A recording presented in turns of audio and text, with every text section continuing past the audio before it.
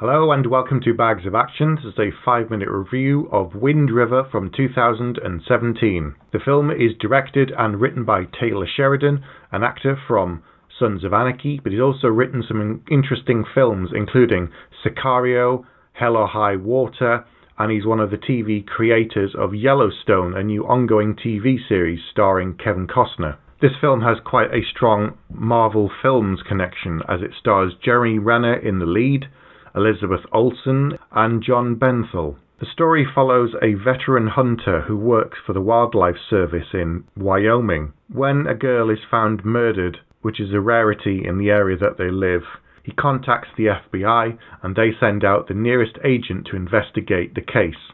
The problem is that she's young and ill-prepared and not used to working in such frozen conditions in the middle of Wyoming. Jeremy Renner plays Cory Lambert, who has strong ties to the local Native American community because his ex-wife is also Native American and the girl who has been found murdered is a Native American from the local community. So he knows her personally and he knows the family involved with this case, which makes it all the more sensitive. Olsen's FBI agent Jane is quite naive and not used to murder investigations, but she's very determined and she does her best working with Cory and also the local police chief, played by Graham Greene, to find out who is responsible for this vicious murder, because even though there is no obvious signs that the girl has been attacked, she's found in the middle of nowhere with no shoes, miles from any kind of civilization. The film is incredibly atmospheric and it takes time to build the characters but also the environment, which is harsh and brutal.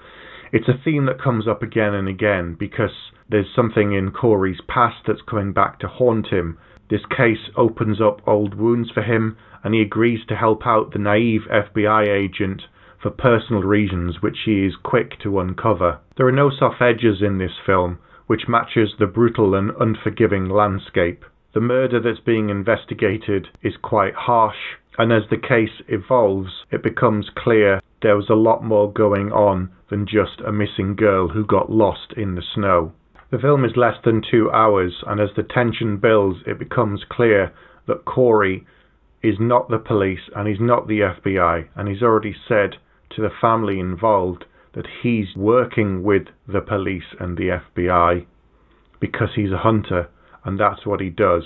When he finds those responsible, he intends to bring them to justice in his own way. There's something quite haunting and beautiful about this film. Some of the dialogue is incredibly punchy and it really hits you in the gut. There's comments on Native Americans and the way they're treated in society today. There's comments about America as a whole and also its treatment of women.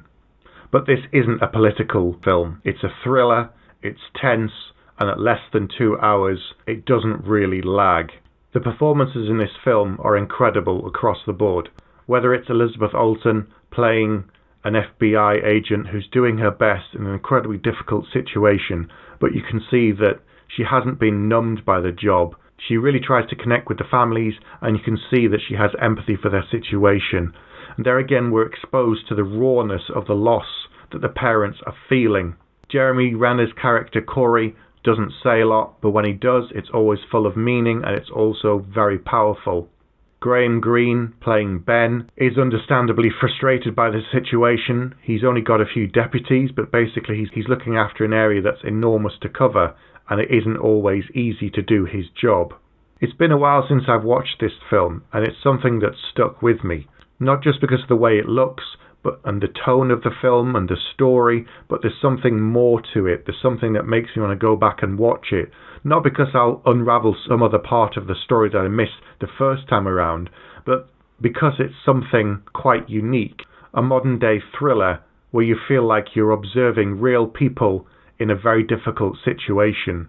That's both a testament to the script but also the actors and their performance. I had a couple minor quibbles about this film, but having spent some time thinking about it before I came to do this review, they're not anything that's going to affect my score. So I'm actually going to give this 5 out of 5 because there's nothing that I would change about it. It's exciting, it's haunting, it's beautiful, the action's really good, It does take time to build, but that's okay. That's in keeping with the tone and the flavour of the film, and there's more to it than it just being a murder mystery. And I can see why the director and writer is getting so much critical acclaim, and also why Jeremy Renner's performance was lauded so much for this role. So, have you seen Wind River? If so, what did you think? Get in touch with us and let us know. You can email us, you can join the Facebook group, you can follow us on Twitter, and of course don't forget to like and subscribe to this channel.